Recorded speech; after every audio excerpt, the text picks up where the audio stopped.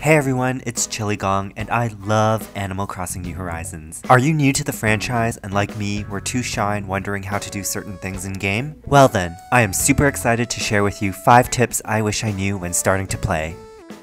Number 1. How to hit rocks. Whenever you hit a rock, you bounce a little bit backwards.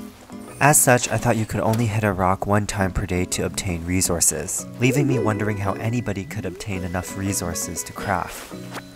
You can actually hit a rock up to 8 times to obtain 8 different resources.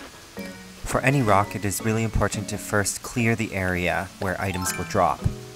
Next, you'll want to have an obstacle behind you to prevent you from moving backwards. In this example, you can use your shovel to dig 2 holes behind you. Next, position yourself so that you're in the center of the 2 holes and then mash the A button so that you can hit the rock 8 times in a row.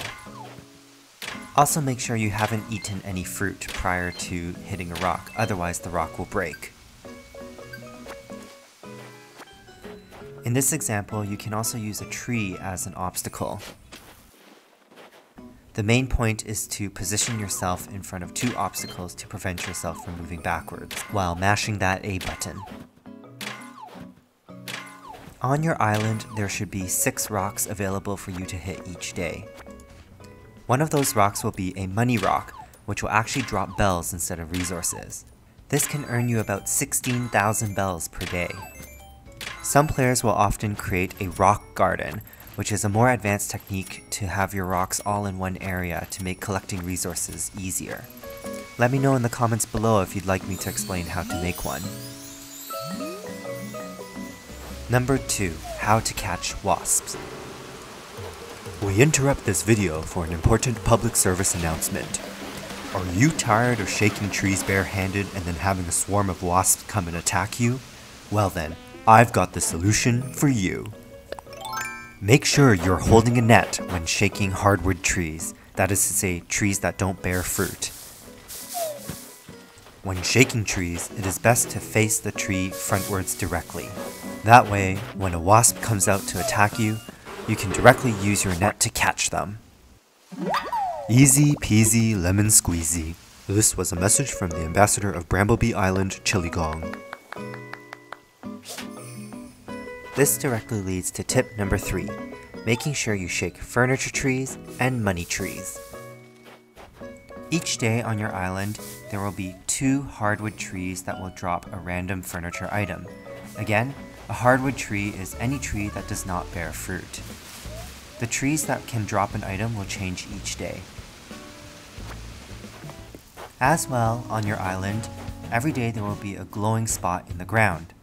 When you dig in this glowing spot, you'll be able to find 1,000 bells. You will then be able to bury some more bells into this hole to grow a money tree.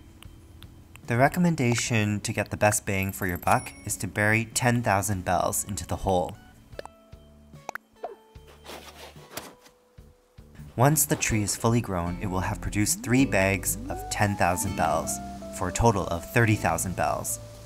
Planting more than 10,000 bells doesn't guarantee a return greater than 30,000 though. Simply shake the money tree like you would any fruit tree to collect your bells. Once shaken though, the money tree will then become a regular hardwood tree and will no longer produce any more bags of bells. Tip number 4. Play the stock market for turnips. Buying and selling turnips is an excellent way to make a lot of bells so that you can buy more furniture and more clothing to decorate your island and personalize yourself.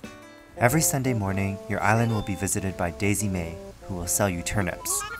She will sell them for a price between 90 to 120 bells each. Once you have bought turnips, you'll be able to sell them to Timmy and Tommy at Nook's Cranny from Monday to Saturday. The idea behind the stock market is to buy turnips for the lowest price possible from Daisy May and then sell them to Timmy and Tommy for the highest price possible in order to make the most amount of bells. Timmy and Tommy will buy your turnips for up to 650 bells, although this price is randomized and will change from day to day, and you will also be able to have 2 different prices before and after noon. A great way to sell turnips for a good price is to visit other people's islands. usually using forums like ACNH Exchange or Reddit. Make sure you sell your turnips before the week is over, otherwise they will go rotten and become worthless. Tip number 5. Wishing on stars. Sometimes when you have a clear night or when Isabel announces a meteor shower, you will be able to wish upon stars. Wishing on stars will allow you to collect important star fragments the next day, which are usable in crafting items from Celeste's DIYs. To wish on stars, make sure that you're not holding any items in your hands like a net, a shovel, or a slingshot. Next, pan the camera upwards so that you are looking into the sky. You'll be able to see a star go across the sky, and you'll also hear a little twinkle effect. When you do, hit the A button in order to wish on the star. And it's as simple as that. The next day, when you walk along your beach, you'll be able to find star fragments. Bonus tip time! Da da da da! Taking your time. Now that Animal Crossing New Horizons has been out for some time, it can be easy to find very well-developed islands and wonder, how come my island doesn't look like that yet? My advice to that is take your time and play at your own pace. Whether you choose to time travel, whether to play day by day, or take months-long breaks in between, Animal Crossing is your island, and it's your game to play. Take however much time you need to see your island grow, develop, and be nurtured. Most of all, I hope you're able to fall in love with this game as much as I did. I've actually never played an Animal Crossing game before. This was my first game of the franchise, and oh boy, I had no idea what was coming. I've spent a ridiculous amount of time playing this game because it is so fun and charming. I mean, just look at this beautiful aurora sky. My cute villagers are always there to welcome me, and oh my gosh, the New Year's celebration was so cute. On that note, Happy New Year, Happy 2021.